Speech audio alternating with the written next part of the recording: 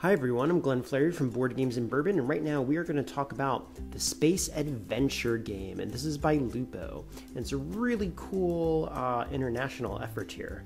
Ended up here in Washington, D.C., although it was designed in Finland, made in Belgium, and copyright in Helsinki, which is also Finland. But isn't that cool? So what do you do in this game? This game is a storytelling game.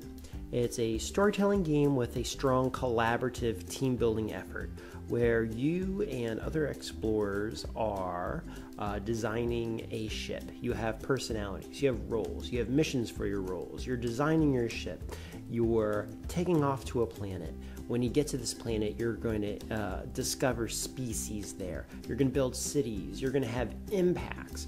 And the whole point of the game is to build this lavish tale that you're working together about, trying to make it as zany as possible. And that's kind of like, you know, the most zany ideas win. And you enjoy the process of coming up with it. Okay, now what does it look like and what is it good for?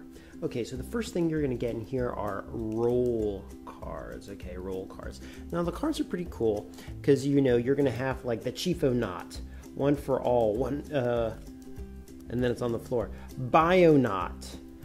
From one seed, you can feed a village. And so as you're going through this, you're getting, you know, the Diplonaut.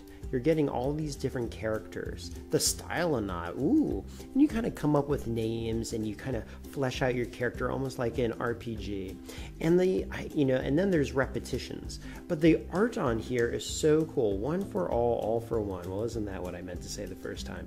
But the art kind of has like this quality to it that yearns to have a certain type of story told. So there's a whole bunch of cards, right? So people endlessly can play this, okay?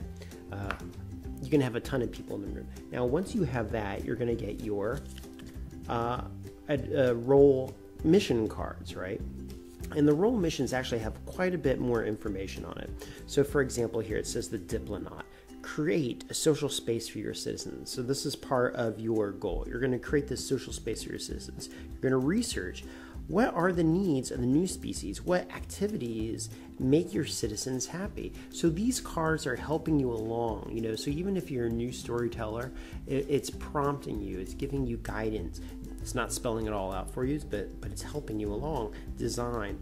How do you ensure a social space will bring them together? How will the new species influence your designs? So it gives you all these questions to help build this world you're talking about. Help. How can you help your crew members to understand and consider the needs of the new species?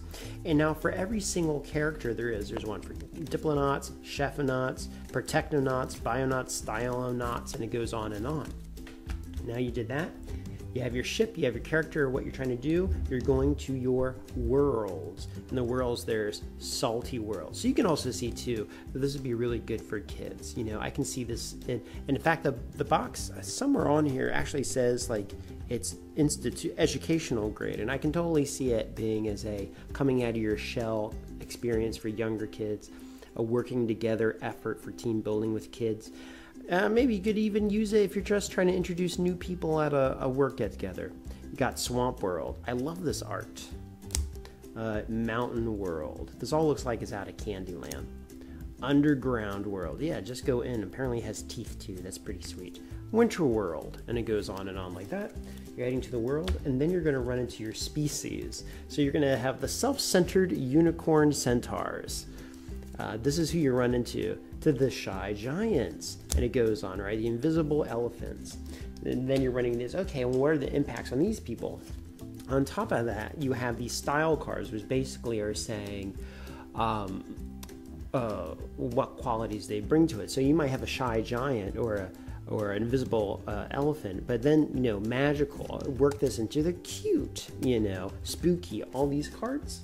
Then you're going to wrap it up here. You're going to have crew impacts, okay? Like you're going to have this here, writing home. Your crew is homesick. Write your family or friends and tell them that you love them and tell them about your most important mission. So this is kind of like developing like the epilogue, like what was the experience in whole as you went through, the long-lasting impact on your world. Bored is an example. guest incoming. Board says, boredom is spreading among your citizens. Make sure to provide them with some entertainment, like a theme park or something even more unique. So you're like, oh man, we should totally build this and blah, blah, blah. Obesity is rampant. Uh-oh, I'm a little too close. The citizen of your town are gaining more and more weight as they sit down and play endless board games. Invent a spot in which all species can play and have fun. Now, it doesn't say board games, I put that in. But, stuff like this. And so it's a quick little jaunt. It's a cool little game. It looks good. It guides you along. The art is fantastic. So this is going to be a game for people who are new to story building. People where you're trying to get maybe people who don't know each other to work together. Definitely for young people. The art leans or that it's colorful, it's festive, it's like Candyland. Okay, so anyway, that's a little thing. I'll put a link here if I can for you. And that game is called Space Adventure. See if that's for you, okay? Talk to you later, guys. Bye.